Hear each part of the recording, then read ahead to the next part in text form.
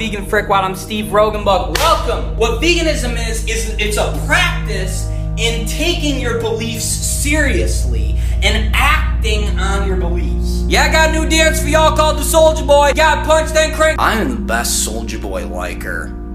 I'll like him up and down the block. I can probably like Soulja Boy in a way that you never even thought of liking him. You guys know that there is a Soulja Boy movie.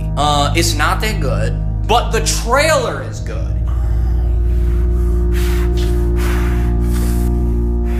The whole entire thrust of something like Carpe Diem is like, if I'm in love, I'm gonna act on it. That's what you do, bro. That's what you gotta do. Well, when I see something that I believe is wrong, if I'm gonna be the type of person that I believe in, if I'm gonna be the type of person that I can be proud of myself and who I am, I need to act on what I believe in. And that's what veganism asks of you, is to act on what you believe is wrong. I'm like, if you took the whole species of blue-footed booby and put them in one guy, one human guy. That's who I am. That's the kind of guy I am. Why is it hot in the summer? Why don't you tell me why it's hot in the summer? Because the earth is tilted 23 degrees and now we're tilted more closely to the sun, and so we get the sun on us more. God damn it, I don't actually want to know. I didn't want to know that. Now I know.